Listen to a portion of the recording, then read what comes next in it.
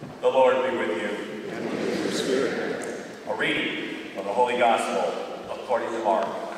Glory to you, Lord. As it is written in Isaiah the prophet, "Behold, I am sending my messenger ahead of you. He will prepare your way." A voice of one crying out in the desert, "Prepare the way of the Lord, make straight his paths." John the Baptist appeared in the desert, proclaiming a baptism of repentance for the forgiveness of sins. People of the whole Judean countryside and all the inhabitants of Jerusalem were going out to him, and they were being baptized by him in the Jordan River as they acknowledged their sins. John was clothed in camel's hair with a leather belt around his waist. He fed on locusts and wild honey. And this is what he proclaimed: "One mightier than I is coming after me. I am not worthy to stoop and loosen the thongs of his sandals. I have baptized you with water, and he will baptize with the Holy Spirit." The Gospel of the Lord. You know the Christmas song, "We need a little Christmas right this very moment." Well, actually, what we really need this very moment is a lot of Advent. Because Advent is the season that tells us something is coming and something is good, but we've got to prepare for it. It's in the future. It's not here yet, but it's coming. And when it comes, if we can see it, if we can dare to believe in it, if we dare to prepare for it, oh, how wonderful it could be. And we need a little Advent at this moment. For the people who have walked in darkness are yearning for the gloom, and there are many right now walking in darkness. From the steel workers of Indiana who have no work, to the refugee children in Syria, or those who are literally starving to death at this moment in Yemen, to those who are caught in the horrific fires and the destruction on the West Coast, to those even among ourselves who have every advantage as nice, good suburbanites, and yet feel that pall, that bit of gloom over us, that things are not the way they're supposed to be. And so if we need something, we need hope. And if we have anything offered to us today, it is incredible hope. It begins with St. Paul, as he writes to the letters to the Romans, and he says to the Romans, he says, here's why you should have hope. There's a God that's going to give you two things: encouragement, and a willingness to trudge along, not to give up. Encouragement for what? For seeing what can be. Paul's talking to the Romans, and you know the Romans are of two minds. They're the Jews, they're the Gentiles, and they are separated from each other. And he wants to bring them together. And so the God of endurance and the God of encouragement is going to call them together. And he says this: "May the God of endurance, may the God of encouragement grant you to think in harmony," coming together, in harmony with each other, welcoming one another. The reality of our world, and all we need to do is turn on the news to see it, we see it day after day after day, is that we are not living in a world of harmony. We're living in a world of dissonance. We're living in a world of polarization. We are living in a world of accusation. We are living in a world that is being torn apart at the seams. We are experiencing, in a way, a new tribalism. Tribalism says, there's an old Arab saying that says, tribalism is like this: it's me against my brother, and then me and my brother against my cousin, and then me and my brother and my cousin against the stranger. I form my little identity group. We are talking today about identity politics and identity religions and identity cultures, and this is our little group, and we are over and against the other, and so we vilify the other. The way of the world and the way that the world gets power is by dividing and conquering. One group against another group. One group saying how terrible the other group is. Now what's happening is as we bring them down, we bring ourselves down. There's an old black saying that says, if you're going to dig a hole for your brother to throw him in, you better dig two, because you're going down with him. Because you're going down with him. And the question for us is this hard baked in our wiring? There are those who say yes. That forever there will be wars and rumors of wars. Forever there will be brothers and sisters fighting against brothers and sisters, one tribe against another, one nation against another, one ethnic group against another, one religion against another, one gender against another. Is there another way? And of course, we hear it proclaimed loudly. Of course there's another way. We are not hardwired into this. That may be the reptilian brain that says fight or flight, good or bad, in or out, but there's another brain, there's another nous, there's another mind. And we are invited to see it today. And so today, we're given a picture of how that mind looks. And today, and it was so beautifully proclaimed, and I hope you saw it. As that magnificent passage from Isaiah was read, I hope you were able to picture what can be. Now, as Christians and the followers of Christ, we are here for one reason, that we dare to believe that. Christ had a name for it. It's called it the kingdom of God. In the kingdom of God, the veil is lifted.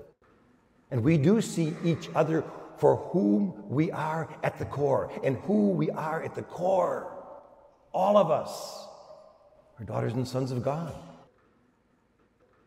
That's the bottom line. That's what we are all shooting for. And so Isaiah paints this picture. He says, you think you got dead wood here? No dead wood here.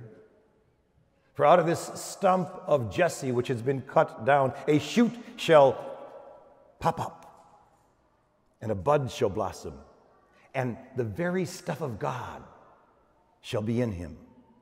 And in him is wisdom and understanding and counsel and strength and knowledge and fear of the Lord. And this is his delight. Now, how is he going to judge? He's going to come into the world. He's going to see all this division.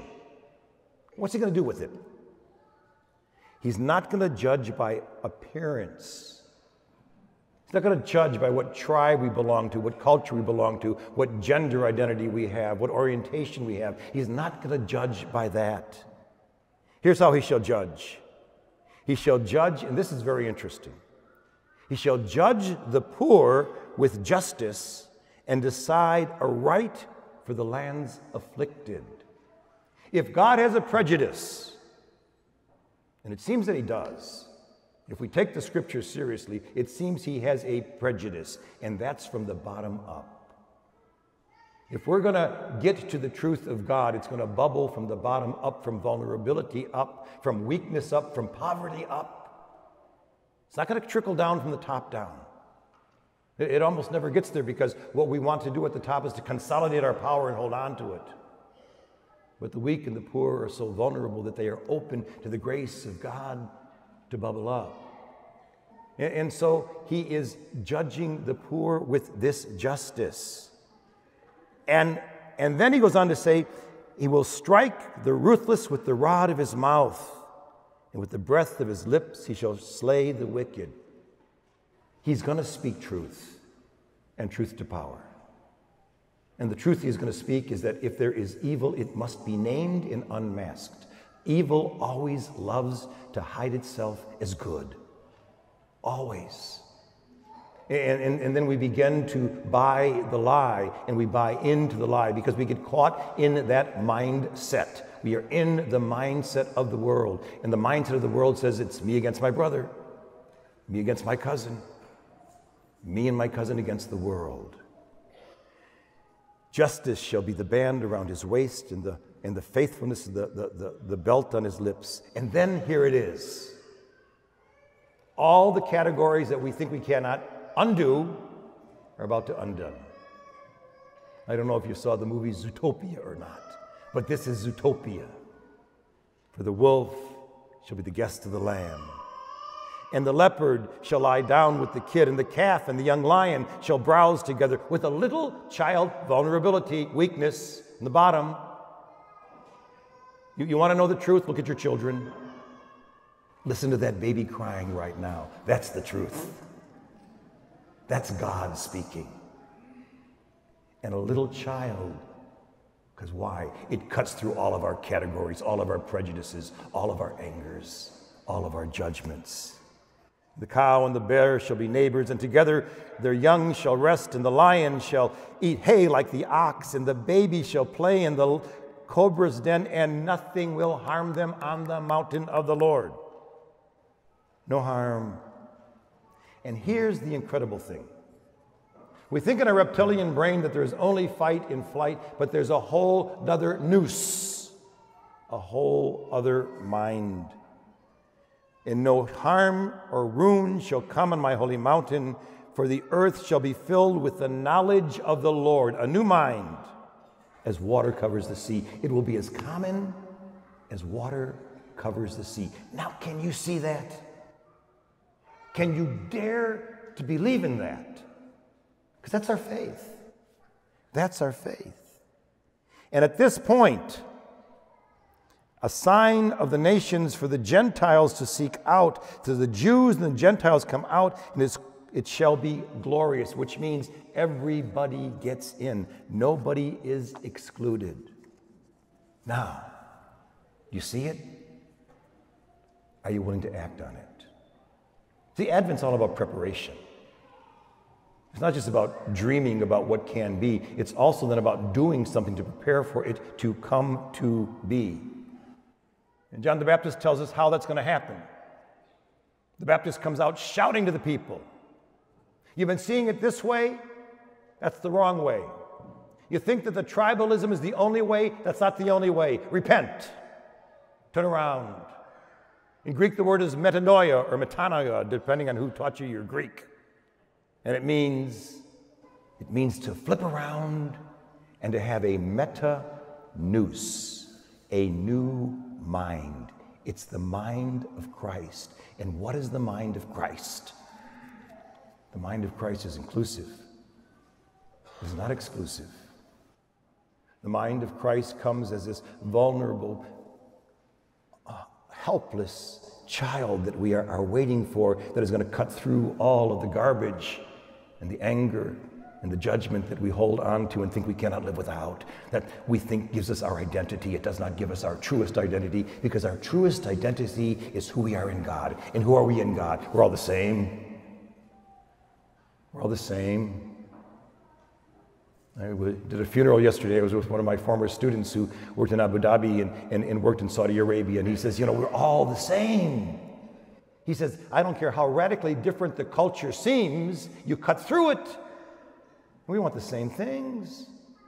Now, one thing I've learned in all of my years is that you cut through the culture, the gender, the politics, and all the things that we think separate us, and underneath it, we are exactly the same. Every culture is convinced that no one loves their children like they do.